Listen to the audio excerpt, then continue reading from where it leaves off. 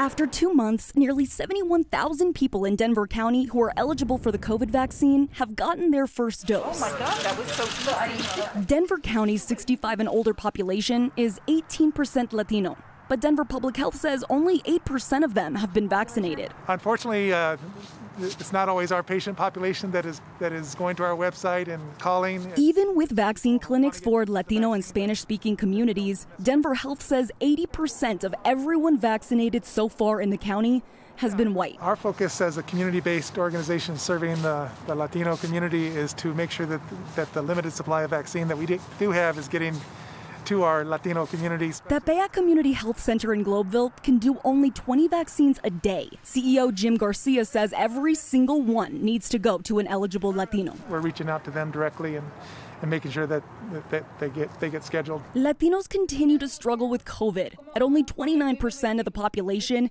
they represent almost half of all COVID hospitalizations in Denver. And that is why we're working to make sure that these pop-up sites in low-income minority communities are being done. Community health partners are working hard to prioritize the Latino community in Denver.